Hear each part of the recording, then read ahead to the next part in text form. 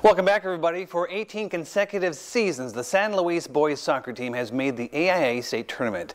They've yet to claim a state title, and this year, as the 6A #1 seed, the Sidewinders had their hands full with the much taller and longer Desert Vista Thunder.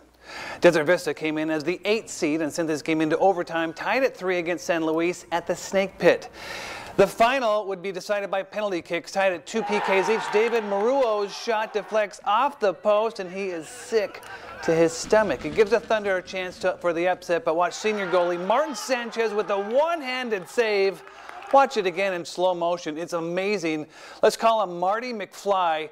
There's the save. Doinks off the crossbar. Game still tied. And San Luis alive. Later penalty kicks tied at 6. It's Sanchez, the goalie. And he puts San Luis up a goal 7-6. Then it's McFly back in the net trying to win it. It goes over his head. Thunder don't get it done. San Luis will advance in a thriller. I was telling you, I was more stressed during the game. In penalty kicks, I was confident about that. I knew that they were calm enough to do a good job on that. We deserve this. We've been working so hard. And we just want to prove everybody wrong. You know, we're always getting doubted because we're such a small city. How can it be such a good team? We're here to prove them that we can win this. And they'll get a chance to do that. Their next opponent will be the Tucson Badgers in the semifinal. It gets underway at 6 o'clock tomorrow night at Verde High School.